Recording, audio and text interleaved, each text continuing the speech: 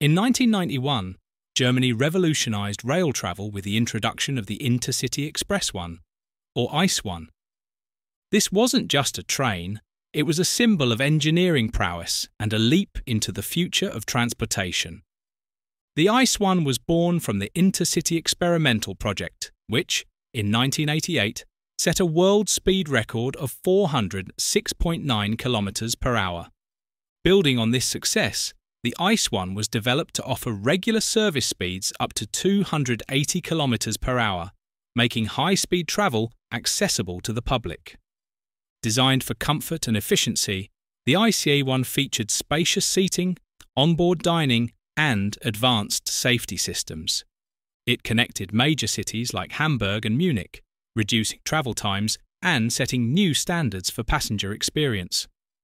However, the journey wasn't without tragedy. In 1998, the Eschede disaster claimed 101 lives, marking the deadliest high-speed train accident in history. This led to significant safety overhauls and reinforced the importance of rigorous maintenance protocols. Despite its age, the ICE one has undergone extensive refurbishments.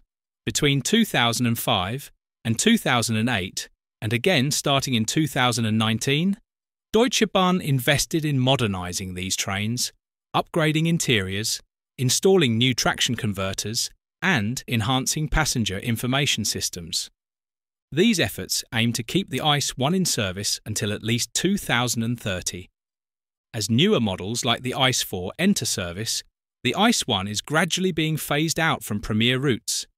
Yet, it still operates on select lines, cherished by rail enthusiasts and passengers alike for its iconic design and historical significance.